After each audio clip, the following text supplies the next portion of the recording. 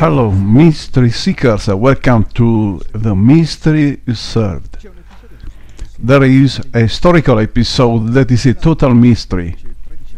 And the night between 12 and 13 August 1799, General Napoleon Bonaparte entered the king's chamber in complete secrecy in the heart of the Pyramid of Cheops, where a mysterious prophet in scarlet robes revealed to him what destiny reserved for him.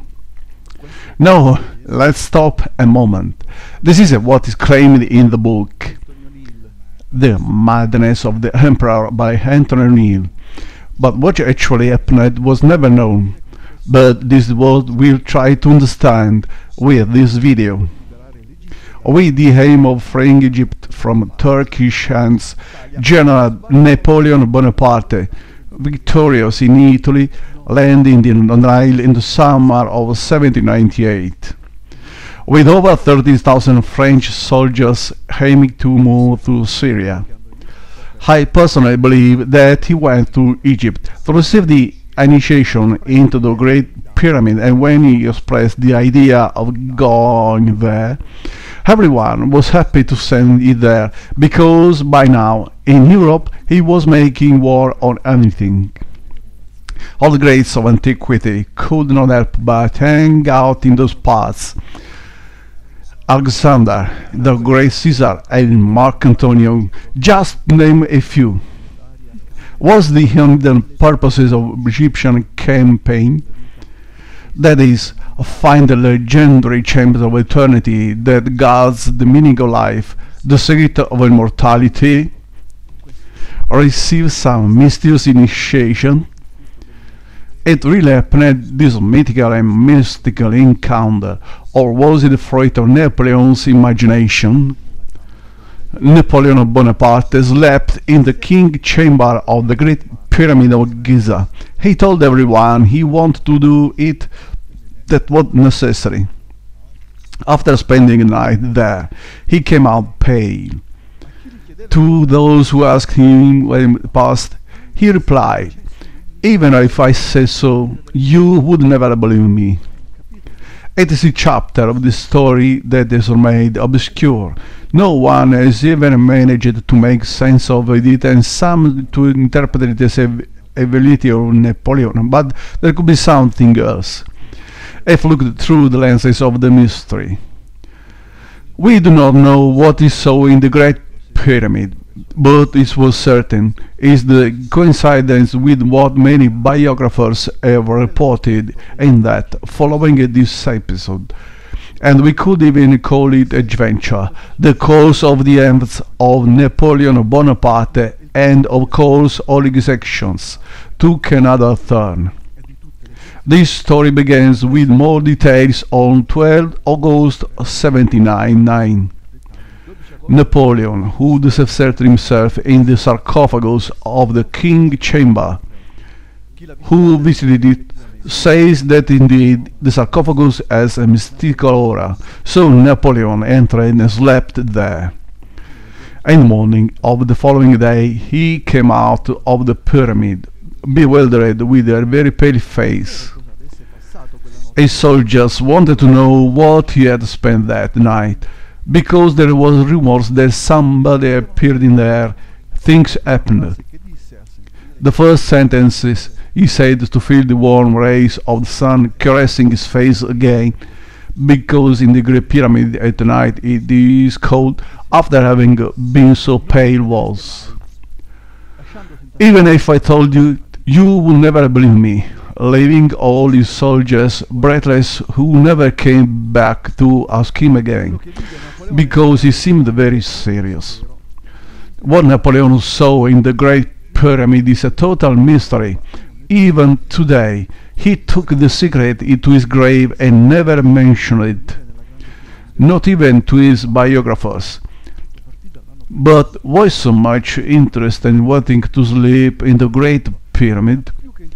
Why did he want to do it? Everything started from the previous year. Napoleon was very interested in knowing the secrets of Egypt. He was more than interested, obsessed. This is why we wanted to land in Alexandria in 1798. In that year he decided to found the Institute of Egypt, an organization that would be responsible for cataloging and deciphering the artifacts of the history of ancient Egypt. He brought with him from France 167 experts and scholars in all areas of different disciplines in charge of deciphering the secrets of Egypt. Among them were the mathematician Gaspard Monge, founder of the Polytechnic, the physicist Etienne Louis Malliot, and chemist Claude Louis Berthollet, inventor of bleach. Some of the most brilliant scientists of this generation participated in the call of 20 years old general without even knowing the destination of the trip until they sailed past Malta. I can't tell you where we are going, but this is a place to conquer the glory and to know. This is one of the sentences of the speech that he held during the navigation that perhaps contains the sense of the enterprise. It was during that expedition, between the military and the scientific, that Europe discovered the wonders of ancient Egypt and found the key to understanding them. While soldiers was digging a trench around the medieval fortress of Rekis, an Egyptian port area in the Mediterranean, he accidentally found what is known as the Rosetta Stone, which eventually served to decipher the incomprehensible Egyptian hieroglyphics. Apart from the great wonders that the Great Pyramid shows, these people following Napoleon discovered something surprising. First, the pyramid measurements are exact fictions of the size of the earth. The Egyptians of ancient Egypt had a knowledge with which they could measure exactly the size of the earth, a knowledge that even today is not known how it was obtained. They found that using certain prepositions, they could build world and perfect sites, thanks to mathematical precisions. Napoleon's selected group also made a curious hypothesis that the King Rome was not a tomb but a universal measurement model, destined to preserve a very important and ancient knowledge, as if the sarcophagus was a key piece of something bigger.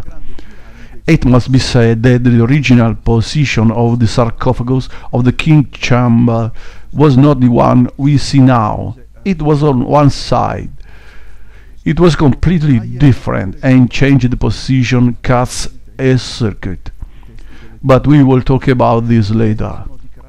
What Napoleon lived inside the Great Pyramid, as we said, it is a mystery, but there are no people who have lived the same experience and told the revealing of things. Bob Breyer was a North American Egyptologist who studied some text called the Text of the Pyramids. These texts are of religious nature and were found in a tomb of the 5th dynasty that's about 2,500 years before Christ. Their content describes the functioning of the pyramids and resurrection machines, not like graves, the opposite therefore. They describe a process that works in 3 stages. First, awaken the dead with the pyramid. Second, to provoke his ascension to the beyond and the afterlife is indicated in the sky. The third is to facilitate his journey to the gods. The text really tells us how to convert a king to a god, resurrect him from death, not himself but his spirit, place it in the heavens, and make him with other gods. Curious, right? Was this the knowledge to which the ambitious general in his speech during navigation referred? This is the eternal obsession of ancient Egypt, to have those king or influential characters remembered, but more than remembered, to live eternally, using the pyramid as one kind of machine to project their energy to the stars. Very interesting. This is which discovered by Bob Bayer gave us to raise many discussions. Perhaps Napoleon wanted to find out how this mechanism worked inside the Great Pyramid to become a god. In order to understand a little what Napoleon felt in the solitude of the dark pyramids, we need to talk about Paul Branton's experience. A British writer who had the opportunity to spend a night inside the Great Pyramid, and I tell you that it is very complicated and difficult. Even nowadays, get a permit to sleep alone in the Great Pyramid. This adventurer in 1935 managed to do it, and thanks to this experience he could write a famous book entitled A Secret Research in Egypt. The king's chamber is entirely in granite, so that night he sat on a slab and lit a small candle. Immobility surrounded him. His candle was the only light. As the night gradually subsided, he could see ghosts wandering. He felt incredibly scared, but he was determined to stay there until the end. These ghosts soon disappeared, but later something even more frightening came. His body felt paralyzed. He saw some people dressed in ceremonial dresses who looked like priests. These ghosts took him to a secret room inside the pyramid, a room that is known as the study room. He felt his soul leave the body and enter a space beyond death. What is described is called an astral projection, which is similar to an out-of-body experience. He said he could see a silver cord connect his lifeless body with his soul floating above. The ancient tourist guides told him about the ancient pyramid, but during the IV dynasty between 2500 and 2016 BC, according to official science. He was told of secret rooms that were inside the pyramid. He says, as the hour passed, the reality was deforming and the smell, silence and darkness mingled with the lack of air. The isolation was so great that I began to have hallucinations. These hallucinations were based on the apparition before me of bodily presences that worked in front of me. They also seemed to indicate two things to me. The first was the granite sarcophagus, as if I wanted to be inside, and the second was a room, a cockpit that could never be found. This person tells us there's a sensory isolation that goes beyond anything we can think of. Imagine sleeping standing under the weight of tons and tons of rock, which is known very well because they were put there in the darkness of the pyramid silence. Low temperature and lack of air. It is a very distressing thing. Was this what Napoleon lived? Was this what you really could hear? What of this body restoration they show you place in the pyramid? Napoleon was visited by this energy, or are they just hallucinations, fruit of sensory isolation? Yes, later, when Napoleon was in his deathbed, a dear friend asked him about his experience when he was inside the king's chamber. Napoleon was about to say it, but changed his mind at the last moment. He simply shook his head and said, "No, it doesn't help. You never believe me. What seems beyond doubt is that you spent the night in the Great Pyramid sleeping inside the sarcophagus. it can unlock some kind of psychic faculty, some kind of paranormal energy. When Paul came out of the pyramid and was struck by the rays of the sun and you see it, like Napoleon, he said something that squares a lot with the pyramid text, who speak of resurrection machines, effort that his body and mind return to life. It means that they were resurrected.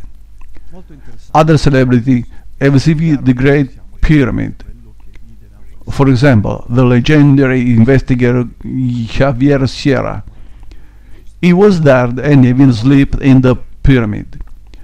He actually talks about contrasts, the darkness, sensory isolation, the cold, and on the other hand, the hate, the resurrection, the soul life.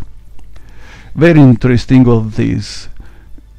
Clear, we cannot ascertain what Napoleon saw, but it might have been similar to the experiences we have collected.